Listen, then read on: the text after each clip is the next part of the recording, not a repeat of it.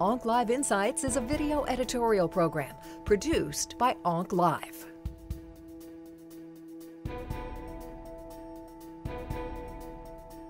Idelalisib is a very important treatment option for patients with follicular lymphoma. We see responses with follicular lymphoma, but unfortunately they're not as durable as what we see in our CLL patients. So the question becomes, how do we improve the response duration in our follicular lymphoma patients? Combining idelalisib with bendamustine plus Rituxan really does achieve that by really dramatically reducing the tumor burden and very effectively and hopefully maintaining the remissions as patients can then remain on the idelalisib long term. Very important to watch for additional toxicities because of the bendamustine and idelalisib may have an interaction, increasing the risk of rash and diarrhea.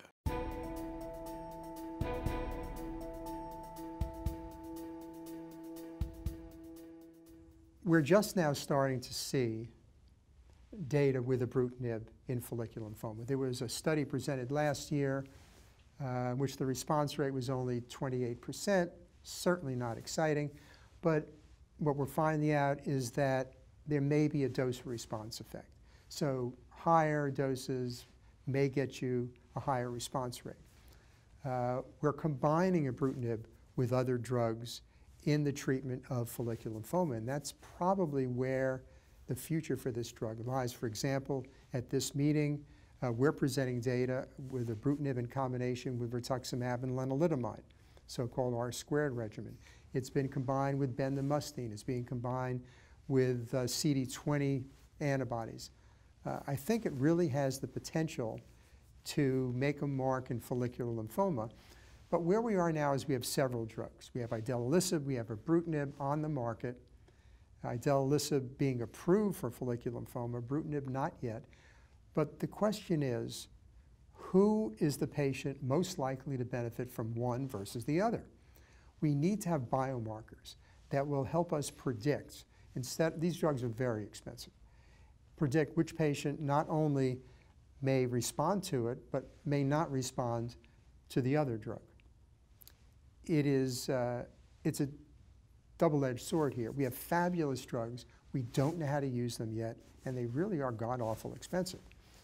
Yes, the companies have plans for patients to help them with their finances, but they are very expensive.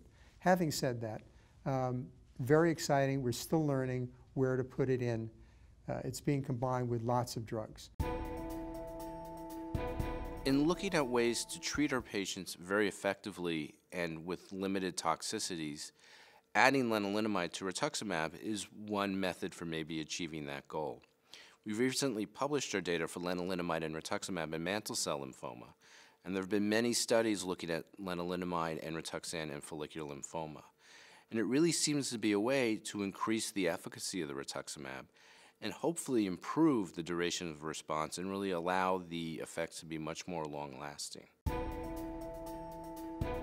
We are in a very exciting time in the treatment of patients with follicular lymphoma. We are poised to get rid of nonspecific cytotoxic chemotherapy and move on to targeted agents. For example, a regimen we developed over a decade ago called R-squared, rituximab and lenalidomide or Revlimid, in 2 studies now, a CLGB study or Alliance, and Nathan Fowler's study from MD Anderson, response rates of over 90% in untreated follicular lymphoma with over 80% complete remissions. Fabulous results, no chemotherapy. And now we can envision the follicular lymphoma situation as 3 compartments. We have the cell surface. We have monoclonal antibodies that target the cell surface. And we get new monoclonal antibodies that are targeting different receptors. We have pathways within the cell, some of these downstream from the B-cell receptor, the PI3K pathway, the BTK pathway, the SYK pathway, as well as the apoptotic pathways, particularly that one which goes through BCL2, and we have inhibitors of BCL2. We have inhibitors of all these pathways. And there's also the microenvironment, the milieu in which the cells live. And there are drugs that target the microenvironment. There's lenalidomide, and there are the checkpoint inhibitors. And if we can find an intelligent way to put these together, I think we stand a chance of eventually curing patients with follicular lymphoma in the absence of any chemotherapy.